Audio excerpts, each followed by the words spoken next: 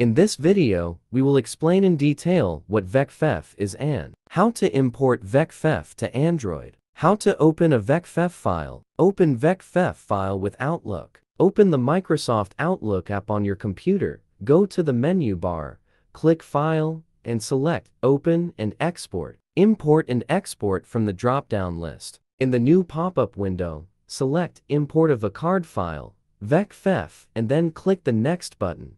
Locate the target VCF file on your computer and click the Open button to load it to Outlook. Open VCF file with Gmail. Open the Gmail Contacts page on your computer and log into your Gmail account. Click More and select the Import option from the menu. Click the Choose File button and select the target VCF file. Click the Import button to load the VCF file into the contact list. Open VCF file with iCloud. Log into your iCloud account. Go to the Contact panel and then click the Settings button.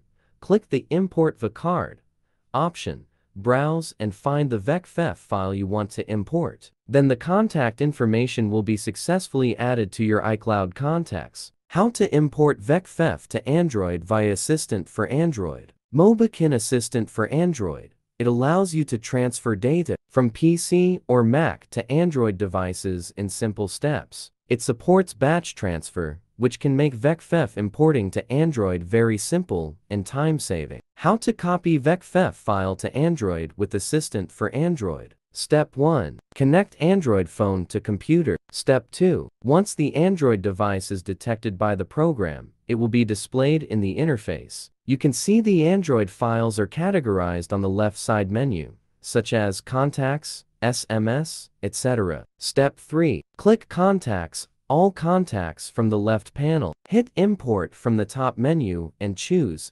Import VCard file, VCF. In the pop-up window, you can browse to choose the target VCard file and hit Open to add them to your phone. Apart from importing VCard files, Assistant for Android also enables you to manage Android contacts on a computer. For example, you can add contacts by clicking the New button, remove needless contacts by tapping the Delete button, modify contact info by hitting the Edit button. Part 4. How to import VCF to Android via free Android Import VCard app. If you are unwilling to download software to your computer, you can also try to use an application that can transfer VCard to Android devices contacts VCF.